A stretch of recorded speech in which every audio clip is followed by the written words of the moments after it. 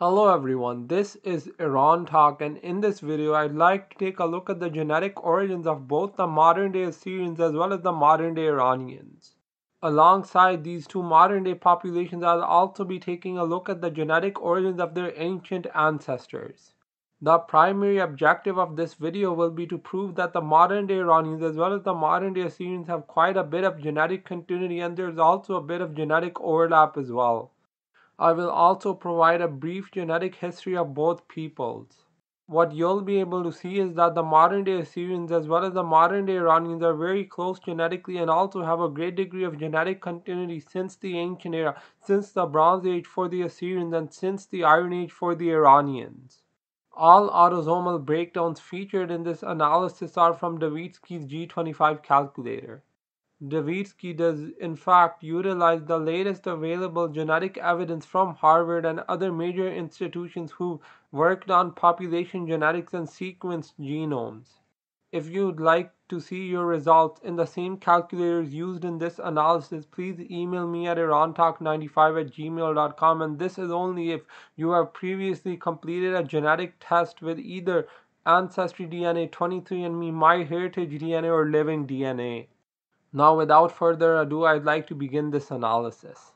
Up first, we have a map of the Neo-Assyrian Empire, and you can see that the overall historic peak of this great ancient civilization was quite vast, as it encompassed nearly the entire Middle East with the exception of parts of Anatolia as well as Iran. So this was a very large empire, and you can also see that it did not really encompass over much of the Arabian Peninsula. Nonetheless, it was located in the center of the Middle East and encompassed much of the modern-day Middle Eastern region. This was a major empire, and as you'll be able to see that these people were very innovative and they completed a great degree of projects, particularly artistic projects as well as construction projects. But overall, you can again see that the sheer vastness of this empire made it an ancient Middle Eastern superpower. And what's also interesting to note is that this empire was very militaristically powerful and had a strong military tradition which allowed it to expand across the Middle Eastern region. Thus, the Neo-Assyrian Empire was one of the largest ancient Middle Eastern empires. Now, moving on, here's an example of the artistic ambitions of the Neo-Assyrians, and this is just a reconstruction of what the ancient Neo-Assyrian capital of Nineveh looked like. And again, you can see very detailed constructions here and very intricate buildings, and this shows the greatness of Neo-Assyrian innovations. Now here is a relief from Ashurbanipal's palace. So he was one of the most notable Neo-Assyrian kings, and you can again see a very Middle Eastern phenotype, perhaps even a Semitic phenotype, and what this shows is that the Neo-Assyrians were very much a Middle Eastern population. Moving on, I'd like to take a look at the source populations that will be used to break down the ancient Assyrian sample we have from Nemric from the late Bronze Age. So you can see there's a Neolithic Iraqi source. So this is the Iraqi samples from the Neolithic. Then there's an Androno Kazakhstan source, a Neolithic Iranian source, a Neolithic Caucasian source, a Neolithic Anatolian source, a Neolithic Levantine source, a Bronze Age South Asian source, an East Asian source, and a Sub-Saharan African source. Moving on, you can see these are the results for the ancient Bronze Age Assyrians. So you can see they were on average 85.8% derived from a Neolithic Iraqi source, 8.4% Neolithic Anatolian, 4.2% Neolithic Levantine, and 1.6% Andronovo. What's evident from these results is that on a genetic level, the ancient Bronze Age Assyrians were very much indigenous to Mesopotamia, with only minor amounts of ancestry deriving from other sources.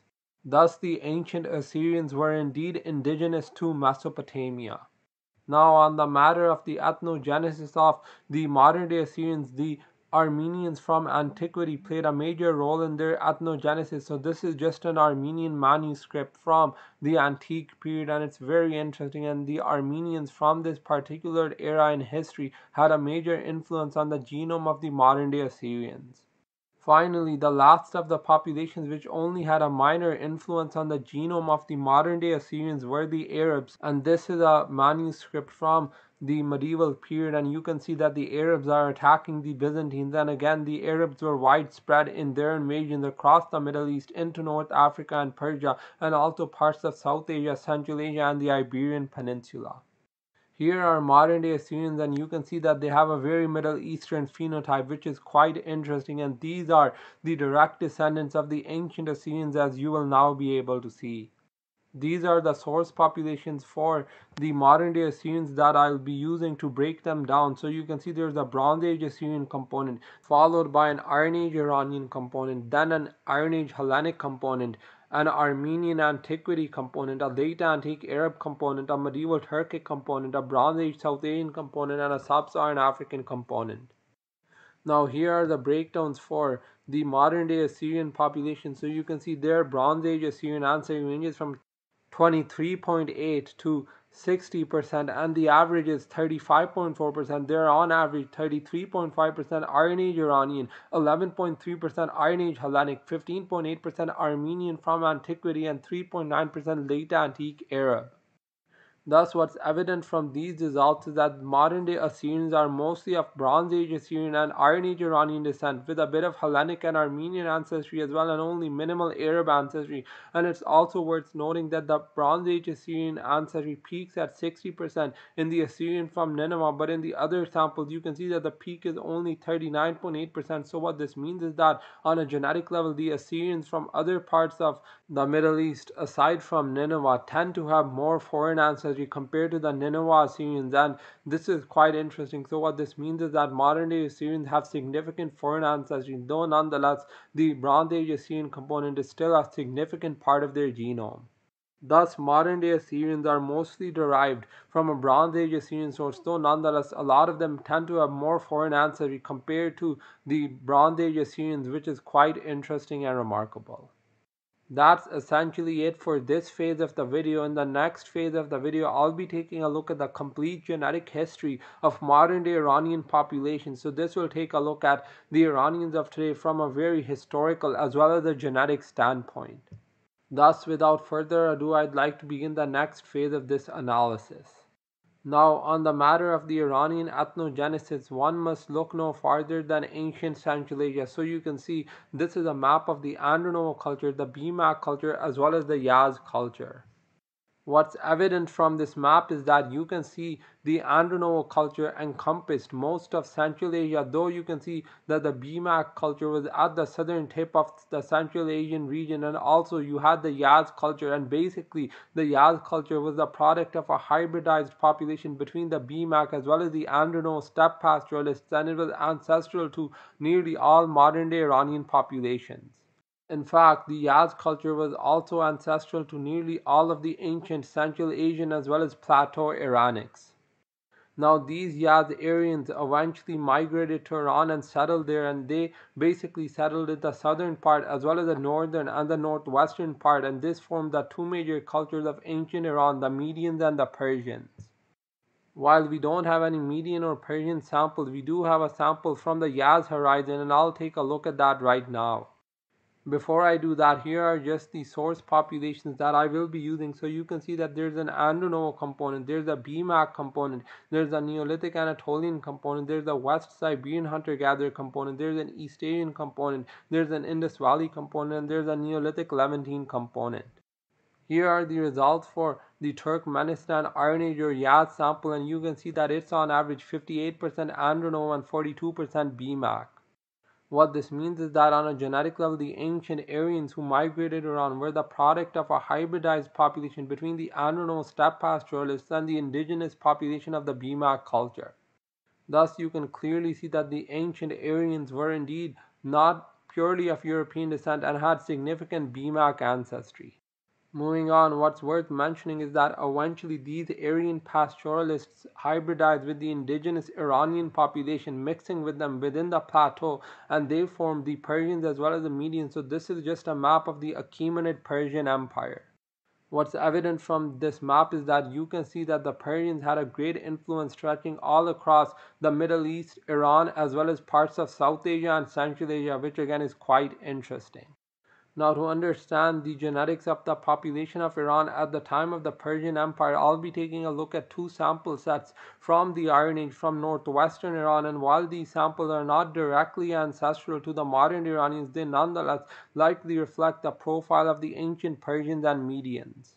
Here is the source population that will be utilized to assess these populations. So you can see that there's a Andronovo component, then there's a Neolithic Iranian component, a Neolithic Caucasian component, a Neolithic Anatolian component, a Neolithic Levantine component, a Bronze Age South Asian component, an East Asian component, and a Sub-Saharan African component.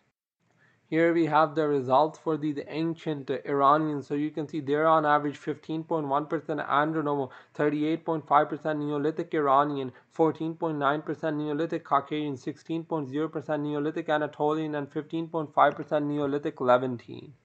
Now, what's evident from these results is that on a genetic level, the Iron Age Iranians were a mixed population and were mostly of Neolithic Iranian descent, which is very interesting, though they did have a bit of Andronovo, Caucasian, as well as Anatolian and Neolithic Levantine ancestry. Nonetheless, again, you can see that they're mostly of Neolithic Iranian genetic descent. Now, the next event to significantly influence Iranian genetics were the expansions of Alexander the Great. And here is a relief depicting Alexander, and you can see that he has a very Hellenic phenotype, though this is much later, and older depictions show him as having blonde hair and blue eyes. Now, eventually, the Parthians overthrew Alexander's successors, the Seleucids, and established another Iranian dynasty. And this is basically the extent of the Parthians. And you can see that it encompassed nearly all of Iran, which again is quite interesting. And this shows that the Parthians were very much well spread across the Iranian plateau. And here is a statue of a Parthian man, and you can see a very Iranian phenotype. Now, after the Parthians, the next major Iranian empire was that of the Sasanians, and you can see that the Sasanian Empire encompassed all of Iran and parts of the Arabian Peninsula, as well as Central Asia and also South Asia. So, what this shows is that the Sasanian Empire was the last of the great Iranian empires. Now here is a bust of Shapur II, who was one of the greatest Sasanian king of kings or Shahanshahs, and what's interesting is that you can see a very Iranic phenotype. Ultimately, however, the Sasanian dynasty fell to the Arab invasion, so this is just a modern depiction of the Sasanians being conquered by the Arabs in their capital of Ctesiphon. After the Arabs, the next major event which influenced the trajectory of Iran was the Turco-Mongol conquest. So here is just a depiction of the Turks, and then moving on, here is a depiction of the Mongols. And while you may think that these two had a major influence on the genetics of the Iranians, specifically the Turkic and Mongolian peoples, nonetheless, what you'll be able to see is that the Turkic as well as the Mongol contribution to Iran was at a minimal. Now, the last of the major population movements into the Iranian plateau was from the Caucasus, and these were primarily Georgians as well as Circassians and other Caucasian populations which migrated to Iran during the so-called Caucasian layer of the Safavid era. It was during this era that the Safavids imported hundreds of thousands of Caucasian slaves, though nonetheless, as you'll be able to see, these Caucasians left a very negligible genetic influence on the genome of modern-day Iranians. Now here is an image of modern day Iranians, and you can see that they have a very Middle Eastern phenotype, and this is primarily due to their significant Iran Chalcolithic descent, which is quite interesting. So the modern day Iranians are mostly descended from the indigenous Iranian populations, though nonetheless, as my previous analyses have shown, they have around 20 to 25% ancestry from the Proto-Indo-Iranians. Now, to measure the ancestry of modern day Iranians, here is the source population that I will be using. So this will take into account all of the historic migrations to Iran. So you can see there's an Iron Age Iranian component, there's an Iron Age Hellenic component, there's a late antique Arab component, there's a medieval Turkic component, there's a Bronze Age South Asian component, there's a modern Caucasian component, and there's a Sub-Saharan African component. Here are the results for the modern day Iranians. So you can see their Iron Age Iranian ancestry averages out to 83% and ranges from 63.4 to as high as 98.8%, and their Iron Age Hellenic ancestry only averages out to 5.1%, and then after that you can see minimal ancestry deriving from a late antique Arab source, only averaging out to 2.5%, but it does peak at 9.2% in the Laristani. Then you can see medieval Turkic ancestry only averages out to 3.4%, peaking at 7.8% in the Iranian from Khorasan, and then after that you can also see ancestry deriving from a Bronze Age South Asian source, only averaging out to 4.2% and peaking in the Iranian Eastern Plateau at 12.4%, and the modern Caucasian component is also minimal, only peaking at 12.4% in the Western Plateau Profile Iranian, but the average is only around 1.4%.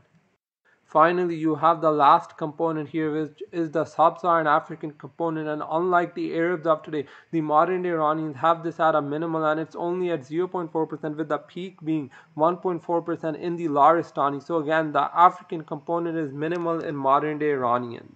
Thus, overall, what these results prove is that on a genetic level, the modern Iranians have around 83% genetic continuity to the Iron Age, which again is quite interesting. What this means is that the modern day Iranians have largely remained genetically contiguous.